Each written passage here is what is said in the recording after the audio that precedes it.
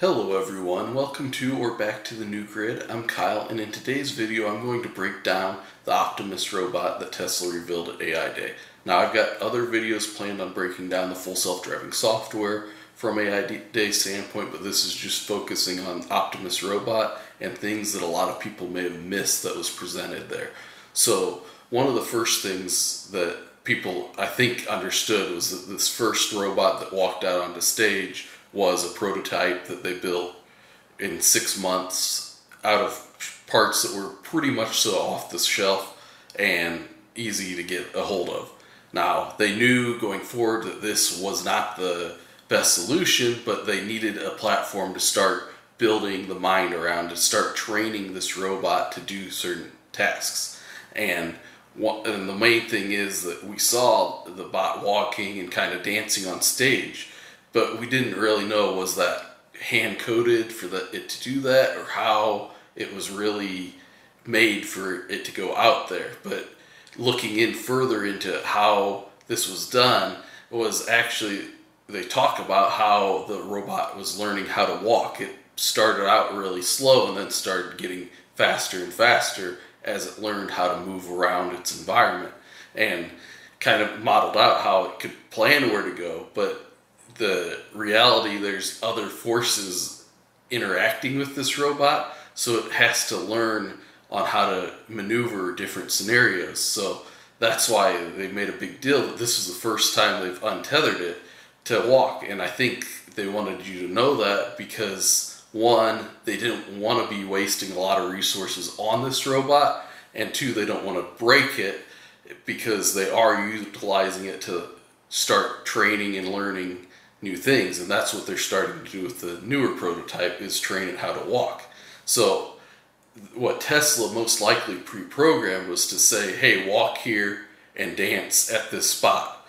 And that's about all that Tesla said to do, rather than do each motion of these steps to move forward. So a lot more went into how that robot was walking than what you would first take away from it. That was actually done via the hardware computer, which the computer inside of the Tesla bot is a little bit different than the computer inside of the cars. It's very similar, but it had some added functionalities like Wi-Fi, audio, and some security features at a hardware level, so that you basically can't train it to kill a person or something like that. Those are the things that they've built into that chip. Now, I don't think that they've actually implemented any of that for this demo, other than probably Wi-Fi, to be able to actually say, hey, dance on stage in this location, to be able to communicate it with it, to upload its maneuvers and stuff that it needs to perform. So that's a little on how this company is working to design this robot and build it. They're starting with what they can get done quickly. So that was this quick thrown together robot, looked ugly and everything. Then they started building into analyzing what they needed. So then they built this next robot. Now I know they'll probably iterate over that and incorporate even more of what they find after building this robot, because that's what Tesla does. They keep making iterations to their car lines. So they're going to keep making iterations to the bot, which is a very agile way. So basically it's not wasting a ton of resources, setting yourself in stone what you must do.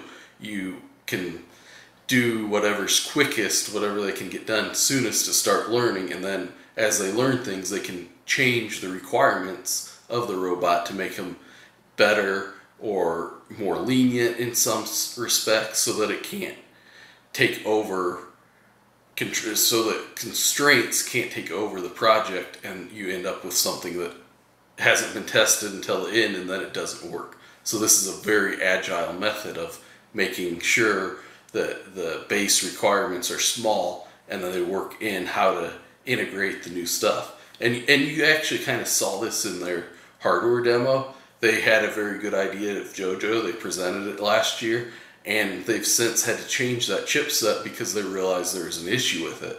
So that's kind of how they didn't really focus, hey, we've got to have this working perfectly. This is what we think will work. But they found out in reality it didn't completely work, so they had to make a new iteration to that chipset.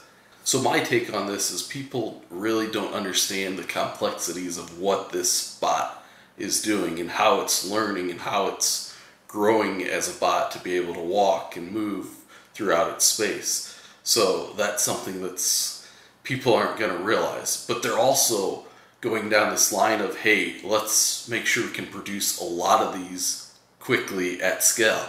And that's something that the factory workers and stuff aren't going to realize, how quickly they may lose their jobs. Now, I don't think Tesla's going to go all in on them right away, at least eliminating jobs, but at least start adding robots in positions that have went vacant. And maybe they'll start actually making people work a little less online as they phase them out.